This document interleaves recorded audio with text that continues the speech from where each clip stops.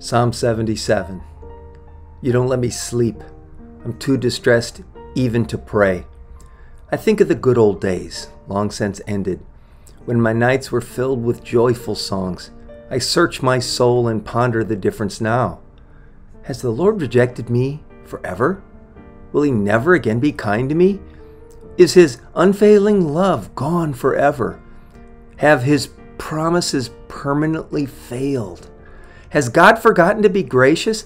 Has He slammed the door on His compassion? And I said, this is my fate. The Most High has turned His hand against me. But then I recall all You have done, O Lord.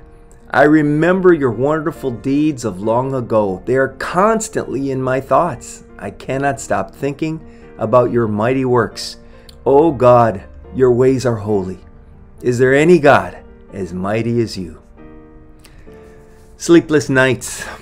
I've had more than my share. The cause of my sleepless nights often has a physical reason, either too much coffee or maybe leg cramps.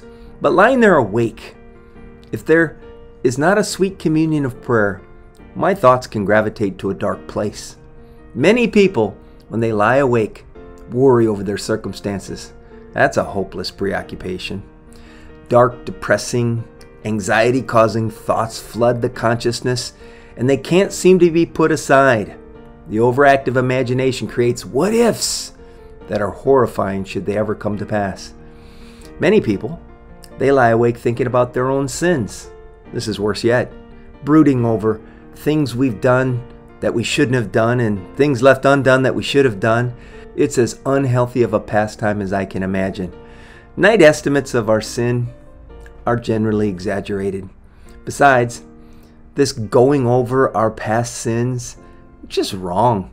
It dishonors God by failing to accept all our sins are pardoned through Jesus Christ's sacrificial death.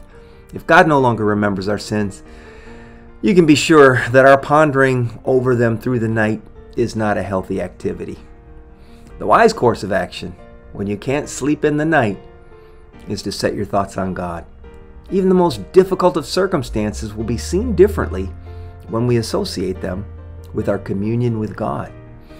If our past sins do come to mind, we can remember how God has dealt with them and how Jesus Himself prayed for us that we would be sanctified. It'll be a life lesson never to be forgotten if you can remember that the fears you create in the night generally never come to pass in the light of day. If you have trouble sleeping, don't sit and ponder the side effects of getting vaccinated. Don't lie awake pondering your sins. Strike up a conversation with Jesus.